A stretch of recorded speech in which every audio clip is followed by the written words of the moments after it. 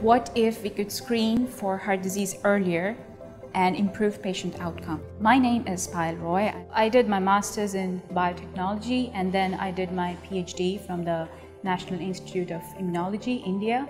The goal of my SPARK project is to find ways to detect heart disease early on so that we can identify at-risk individuals and provide them with timely medical attention.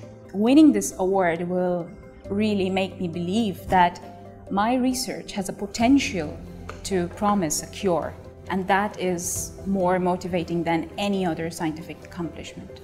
For the people who donate to SPARK, the first thing that I would like to say is my sincerest thank you. It is a great honor that they dare to believe in young scientists like us.